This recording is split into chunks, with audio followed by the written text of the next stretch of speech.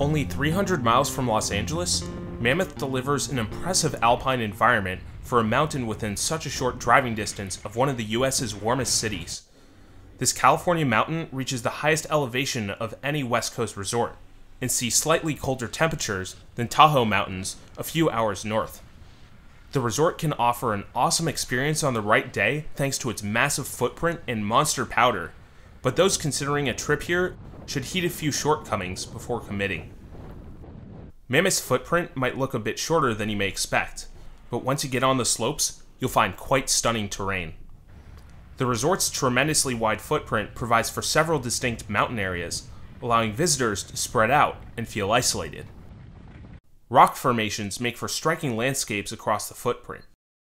Mammoth's summit offers some of the most beautiful views at the resort, but it's very touristy and attracts a lot of foot traffic. If you can think of a type of terrain, chances are Mammoth has some flavor of it. In addition to typical below treeline slopes, lower mountain areas contain a variety of glade terrain and some cool natural halfpipes. The upper mountain hosts a series of high alpine bowls. Terrain faces an array of different angles, so unique conditions can persist across various resort areas. And it's a good thing that these different terrain angles exist, as Mammoth's weather patterns make for somewhat variable snow conditions. On the plus side, accumulation, while wet and heavy by overall standards, tends to be more consistent than other West Coast resorts thanks to the higher elevation. Mammoth sees its fair share of powder days each season, thanks to massive snow totals over short periods of time. But conversely, fickle storm cycles mean the resort may go days without snow before receiving several feet in that next storm. Making matters even more complicated, varying winter temperatures mean the resort can get warm and then freeze over, making that next snowstorm all the more necessary. Dang. The resort's heavily exposed upper mountain sees serious wind, and some sections are especially susceptible to icy, windswept conditions. The resort has had to get creative to ensure it can actually operate its most exposed areas on a regular basis, with innovations such as this wind house at the top of Chair 23. Luckily, when it gets warm enough, the snow softens up and can be good for days, even without a new storm. This means that while they seldom offer the best quality powder, Mammoth's early spring months often provide the resort's most consistent experience. Speaking of spring, Mammoth boasts one of the best late-season experiences in all of North America. The resort's generous accumulation and high elevation make for exceptional snow preservation. Seasons regularly last until Memorial Day, and in the best years, they can go as late as early August. Terrain surrounding the main lodge typically stays open the longest, with options for all ability levels generally remaining until the very end. Beginner options at Mammoth are somewhat limited. The True Green classification is essentially reserved for Bunny Hill areas. A handful of runs designated as green-black trails and designed for low intermediates exist across the resort, but they're mainly limited to lower mountain slopes.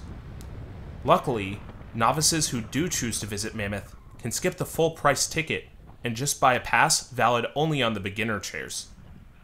Visitors will need to reach intermediate proficiency to really appreciate the mountain. Mammoth offers plenty of distinctive groomed cruisers, several of which offer striking views of their surrounding footprint. Blue-black trails designated for advanced intermediate visitors are a bit steeper than typical blues, but they offer the best panoramic cruiser views at the resort. A few blue and blue-black trails remain ungroomed for large portions of the season and develop moguls. To really get the most out of your Mammoth experience, you'll want to be an advanced or expert visitor. In addition to a range of steep technical mogul runs, this resort boasts some of the most aggressive terrain in the region. Much of the credit can be attributed to the resort's rock-riddled footprint. Rocks line the tops of chutes, resulting in exceptionally sketchy entries and making for distinctive couloirs. While they require considerable snowfall to fill in, certain places boast truly extreme lines that require mandatory air or freefalls.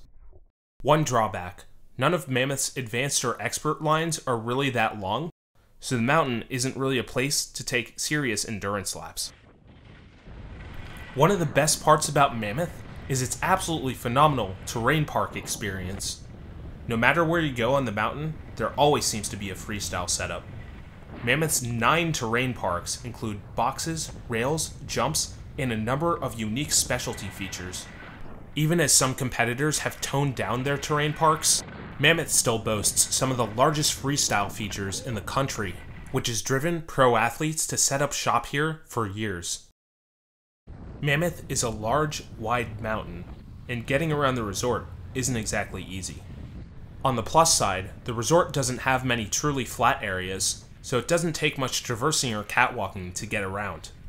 Several, but not all chairlifts, feature handy, safety bar mounted trail maps.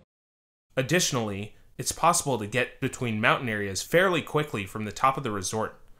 Lifts such as Cloud 9 and the Panorama Gondola provide access to trails that directly lead to faraway mountain areas. However, these trail routes are only suitable for those who've reached advanced intermediate or better proficiency. Beginners and intermediates will need to stick to lower mountain chairs to get between resort areas, and depending on the on-mountain destination, this can involve multiple lifts. Long lines also tend to build up just about everywhere during the busiest holiday periods, although the presence of multiple lift options at key base areas does help. Getting around Mammoth can also be difficult under low visibility conditions. The resort can get quite foggy during storm cycles, and some high alpine areas aren't sufficiently marked to clearly designate trail boundaries during these times. But perhaps the worst part about getting around Mammoth is its signage. It's a complete mess. On-mountain signs are busy, and it can take a few seconds to decode them. Each trail sign carries a green, blue, or black color that generally corresponds to ability level, but this is separate from the actual trail rating, and the logic isn't intuitive enough to click as fast as it should.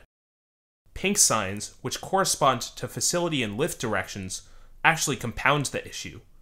Difficulty markings on the right-hand side make these placards look like actual trail markers. The green-black and blue-black trail icons are hard to contrast from the regular green circle and black diamond designations, and without a close look, it's easy to miss that these designations even exist. Adding to the confusion, some trail ratings on signs don't correspond to the ratings on trail maps. This holiday trail is green on this sign, but on the trail map it's green-black. But even if you're completely lost, it doesn't take much work to stop in for a break at Mammoth. Major junctions and base areas offer plenty of food and indoor and outdoor lodge options, and most of these offer decent capacity. However, during peak times, it can be difficult to find seating everywhere, except perhaps the backside. Mammoth maintains an impressive, complex lift network in order to service its massive footprint. Most major resort areas enjoy high-speed lift service, and the top-to-bottom Panorama Gondola provides quick access across much of the resort's vertical drop. The gondola also offers a mid-station for loading in the event you don't want to do an entire top-to-bottom run to lap the terrain off the summit. But Mammoth's modern lift infrastructure doesn't reach every corner of the resort, and some places, such as the backside and many expert-focused areas, maintain slow, fixed-grip lift service. One notable positive about Mammoth: very little of its terrain requires hiking to get to. Only the expert hemlocks and a few flats off the summit ridge require a hike to reach, but these paths are short and groomed. So Mammoth does have a few issues, but it's about as well-rounded as a resort on the US West Coast can get.